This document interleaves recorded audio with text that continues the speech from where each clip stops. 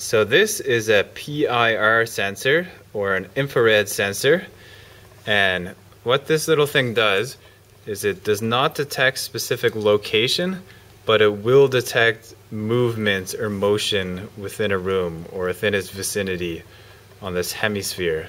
And so they're commonly used to turn on lights when somebody walks into a room, or video, or whatever it is you turn on, but this can detect motion but not specific location.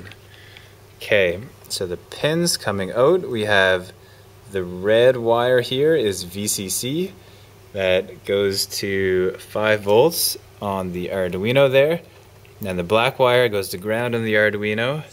That is on the right side there, so ground on the PIR sensor.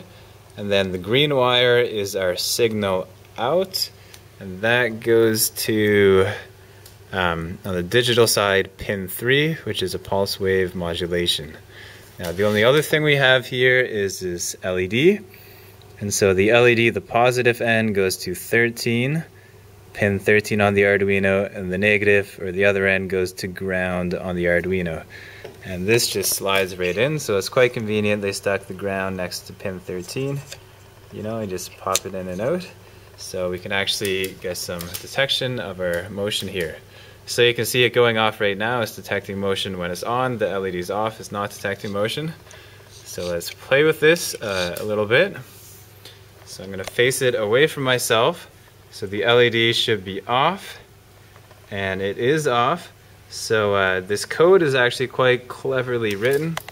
I got this off the Arduino website, so there is the link. I will post this all online, so don't worry about it. But this is some well-written code. Part of the problems with these is that they'll detect motion at the wrong time, or they'll stop detecting motion even if motion is still happening. So this code is quite cleverly done and helps deal with some of those issues. So let's play with it now.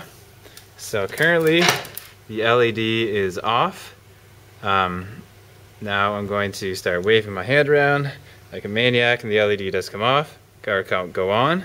I take my hand away, and after a pause, so the program actually gives us some time to detect over a range whether motion is happening, so the LED goes off and stays off. Now let's try sneaking in from the side. See how sensitive it is on the side here. So it does detect on the side as well. So the LED goes on, take my hand away, there's no motion happening in front of it, and the LED goes off. So the motion is detected on this hemisphere all around on all sides here. So this is a fun little sensor, and thankfully people have written some clever code for this. So that really takes away a lot of the challenges. So I do recommend going onto the website, and there's other code there as well, other examples. This is just a basic one with just the sensor and our LED here. Okay, thank you for watching and have an excellent day.